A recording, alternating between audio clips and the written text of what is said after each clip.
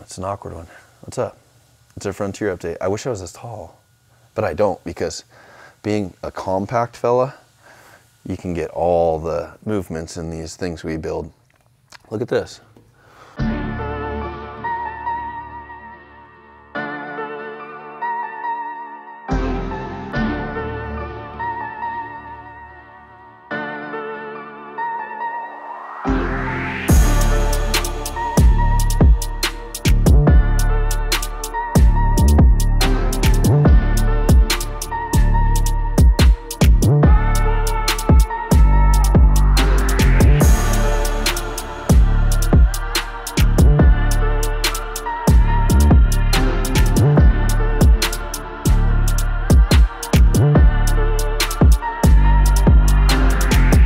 This is a OG like Chrisman housing. This used to be in all the old race trucks, like all the classic Herbst trucks, or like, you know, when Scott Steinberger had a Herbst truck, like that's where you'd see a Chrisman.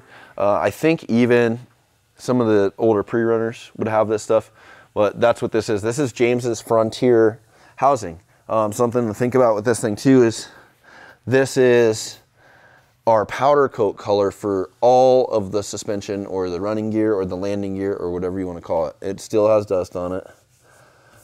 That's all it takes, dude. I'm telling you, it takes like 3 days and we're dusted on stuff, especially being in a small studio. But today's episode is going to be talking about the Frontier. This will be a good episode. I want to dive into this a little bit, and I haven't covered so much of the sacrifice part of this thing, and it gives me a weird thing already because I talked about the spec truck and that being a sacrifice, and I go, geez, how many of these things are you doing where it turns into this bullshit? And this is not that, but James had this truck. Just like, I'm gonna get this quick story out to get you guys intact with where I'm at with it right now. If you wanted to like see it, you can see it back here just for a second. Small little fella.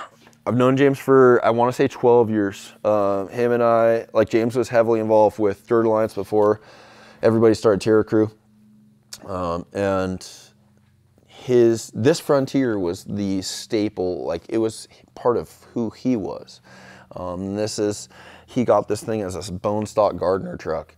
And, you know, he did all the typical like steps that a lot of guys building off-road trucks and pre-run trucks take before they get to this. This is where you end up if you're like pushing your shit and you want it to go as fast as possible through the big holes. You end up in this situation.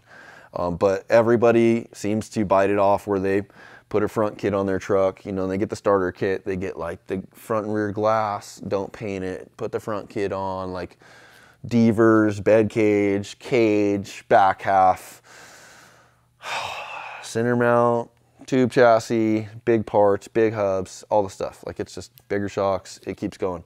I know the recipe now, and that's what we're fortunate enough, like most all of our cars that we build in here, they're all on that perfect recipe where they're not in a position where they're gonna come back in for upgrades because we're building these things to where they're gonna go out and fuck. And James has gone through this thing, and I remember he was having struggles.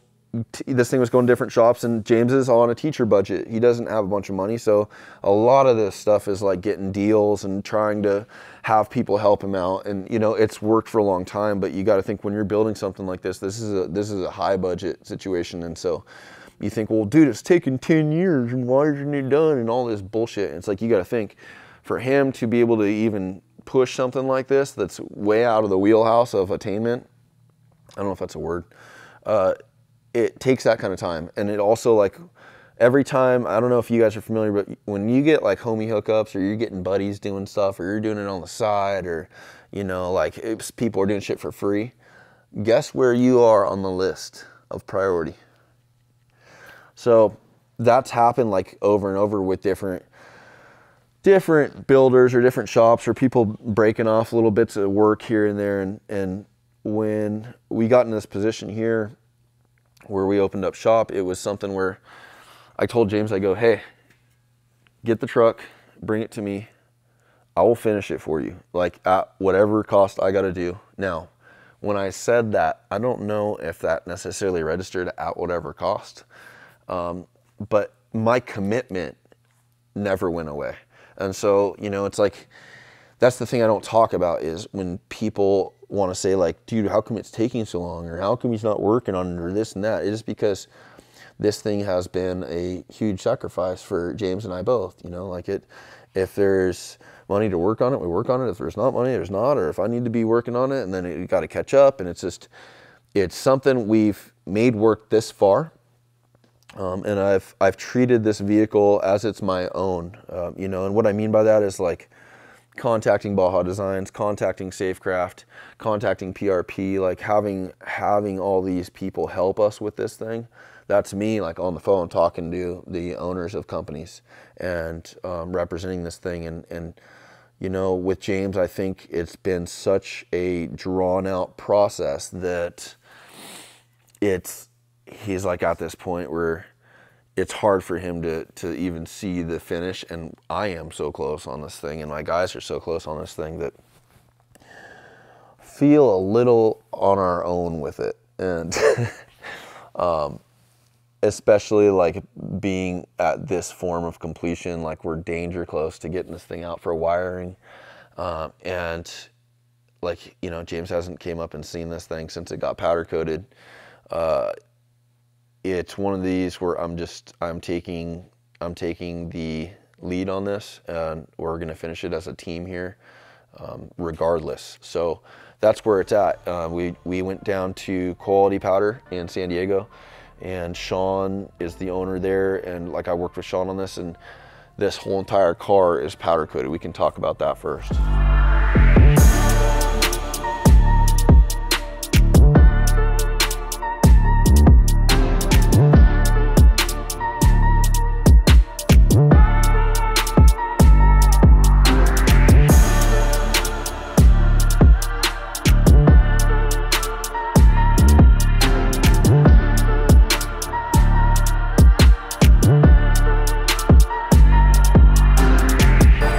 Like I was saying, I don't think we've had an update on this thing since it's been powder coated. I had some of it on my Instagram. We worked with Sean at Quality Powder in SD. He killed it on this, and I mean, like, you get weird about the powder coat on stuff, especially doing an entire cab, because you're just like, how are you gonna get everything? And they do. They have a way where they sandblast this thing and they get everything. Like, there's I mean, you can see that's inside the door sill. Like, I don't get it. But this color, we chose like a heavy contrast color, like we showed the axle. So trailing arms, upper links, sway bar links, upper and lower arms in the front, uprights, steering tie rods, all that stuff is going to be that same gray we have. But this car, the color itself, this is like, they call this an anodized black, and it is like just such a muted flat. And I think it's amazing for adding contrast, because it's still like, it's not going to be too flashy, but it does give that contrast. If you look at, like, everything's gloss black as a complementary. So same with the fuel cell, like that whole can is gloss black, all the cooler shrouding, gloss black, battery trays, the sway bar arms. So this is like our assembly time. We're working with Chris at Heat Shield Products, and I have a bunch of content to share with you guys with him. He came up and he got this whole thing kind of dialed in as far as like everything we want to run on it to suppress and deflect heat and also sound. One really good example is, if you see the floors, under here there's no treatment, right? And you get a lot of that.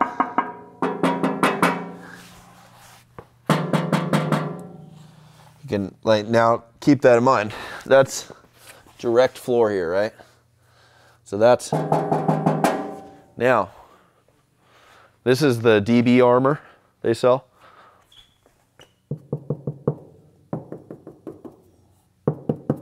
Right. And that's what you got under there. So that's one section. Now, the sticky shield is what's in this entire you know, trans and engine tunnel. You can see it back there. It's the perforated stuff. And that this whole entire thing, that was the first order of business here, is before we had the engine and the trans in, we got this whole tunnel laced up, and we'll be able to see it from the back even better. There's the money. So now you can get an idea. The goal with this is to, you know, a lot of that car, especially on the Frontier, like the tin work on the inside is the same tin work as the backside, and we're gonna have a full belly pan spanning the whole underside of this car. But I didn't want to put a bunch of like the sound deadening or the heat deflection material in the cab. Like I wanted it to still look raw and just have like grip tape where your feet go, and be something almost where you could hose it out or pressure wash it out, and it's not, there won't be any carpet or upholstery like that. But just not having all this kind of treatment on the inside was the goal. So we are able to get wins because there will be protection from the elements, because there'll be a complete belly pan on this thing all the way through. You can see some of the hard line done. And you can see the fire suppression. There's 2 10-pound Safecraft bottles here hanging out. These mounts are really good. The guys did an awesome job on these. But every square inch of this car is powder coated. What this does for longevity, this thing keeps this thing from rusting and eroding. You know, the cleanup is so much easier when the thing's powder coated. Really quick, so heat shield stuff. I told you guys we're gonna have content like specifically based on their stuff, and that's what I want. I want to do a whole separate episode with heat shield with Chris, and I want to show you guys like that DB shield that I mentioned where I knocked on the stuff. That's this. Now you know what we don't want to say is Dynamat, but this is very thin, and that's when you get this stuff.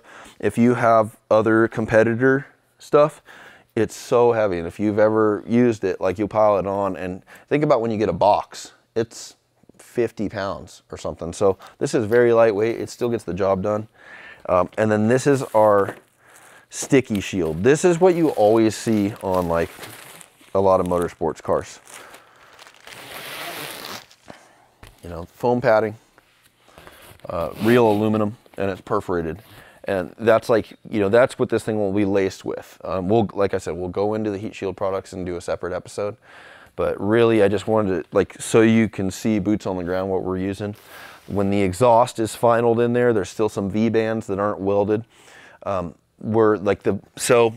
to touch on that, quick tangent, building exhaust, through trials and tribulations, fuck ups, I've built exhaust systems, and I'm using V-bands and like billet collars and all the nice stuff, and you'll go through and you'll have everything tacked, you'll weld all the exhaust, and then you'll weld all the V-band rings, and you'll realize stuff tweaked just enough or it doesn't seat properly on the V-band. So one of the things that I do like to help is we build all the exhaust out, tack the V-bands where we want, weld all the exhaust, and then if we need to make an adjustment, we can just adjust where the V-band area is and seal it. So the headers still have tacked V-bands just as a Hail Mary, so we can get all that stuff bolted in, and if it's a little bit off from all the welding, we can just like knock it into place and it seals. After we're done with that, header wrap, all on the headers, all on the exhaust, on the X-pipe. Sticky shield on the bottom of the fuel cell. Anywhere, like this will be a walking showcase of heat shield products anywhere we can get it. And it's such a small car because it's literally narrower than a Ranger, like a Ford Ranger, where it's just all that heat. It's a big LS, it's 24 inches back. Then it's exhaust running through the tunnel too. There's tons of heat, and it just needs to be dissipated the best it can or deflected. This is your classic spark plug boots. And then the other stuff that we've absolutely used all of is the hot rod sleeve. And that, you know, again, we'll cover all this stuff, and when I'm there, I'll film it, but all of our plumbing will have the hot rod sleeve with shrink wrap on the ends. So just like you guys know, there's people that have been on board with us throughout the process, like Safecraft, PRP, Baja Designs, and now it's turning into Heat Shield jumping on board and helping out with the finish and the assembly on this thing.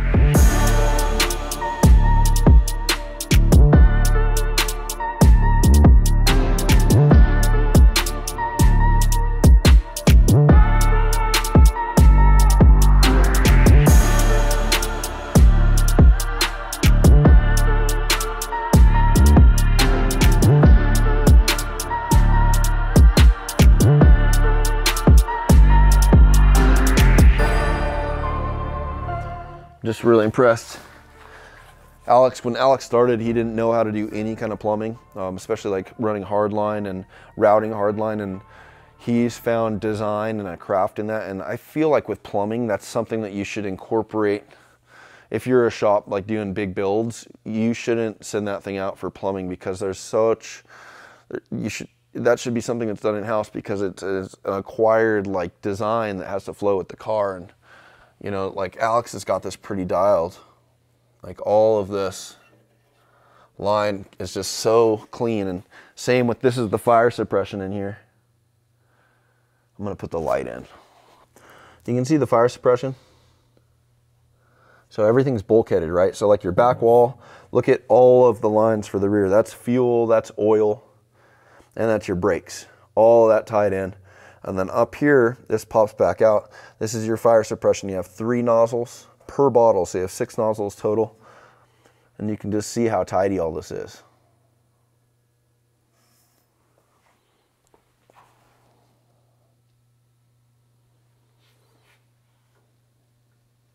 So what you're doing essentially is you're covering your rear occupants with a spray. You're covering your front occupants with a spray. You're covering driver and passenger footwell. You're covering the converter area of the trans. And then you're coming through and you're covering the whole engine bay and a lot of the front accessory.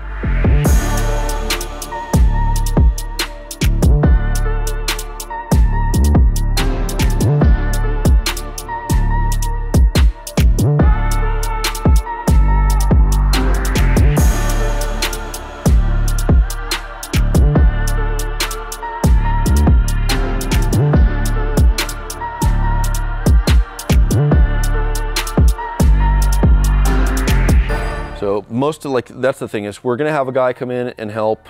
He'll be a new hire, pretty much to work specifically on the Frontier. If it works out and we can have him on some other stuff, then we'll explore that later. But right now, like, the guys are slammed on projects, and we have clients that are expecting work to be done all the time. So for James, you know, and especially with his budget or limited budget, we need to, you know, get someone else in here that can be more on his payroll than on our payroll, and just dedicated to work on the car. But Alex started, Colin actually started first with assembling some of this and putting it together, and then Alex took over, and their parts are done. Now, really what they're gonna be doing is they're gonna be just directing our new help. But you know, you can see there's a lot of detail going on in here. All the hardware is all torque sealed. Everything is Loctite, anti-seize, you know, going together how it should. Something that's really important for assembly with stuff like this. I love this view. There's something about this that's like a special ops, you know, or like a Blackbird vibe. Something that's really important with this is like making sure you're thinking of the order that this stuff's going together. You can really put yourself in a hole, just like building yourself in a hole with assembly, where if you're not, this kind of requires building it from the inside out. And you know, it's the same as when you construct it, you're assembling it in a very similar fashion. And as much as you want to just jump the gun and put stuff on or hang the shocks or whatever, it's about getting all the details right before any of that stuff goes down. You can see all header gaskets, ARP hardware, you know, you can see all the torque seal.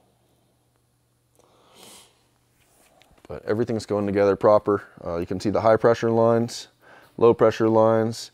Everything has this hot rod shield on it, which is also a Heat Shield Products treatment. So every single line in this car, even these ones that aren't done yet, will have Heat Shield Products hot rod sleeve or hot rod shield on there. I think it's called hot rod sleeve. But there's quite a bit of stuff here. You know, we have pallets on pallets of powder coated parts. Like I said, the whole entire car is powder coated. There is nothing that's painted. The only thing that would be painted would be like the factory doors. If you guys are wondering about colors on this thing, well, we're not going to stray from what's OG. So definitely red cab, red doors, and red glass, black wheels, you know, just very traditional to what this car has always been and not straying from that. The only thing that's going to be different is just like we talked about, just the axle housing and the suspension component. So anything that's moving and swinging on the car would be this color. And you can see more of Alex's work. It's a pleasure to have his skill set develop like this. Like I couldn't ask for more.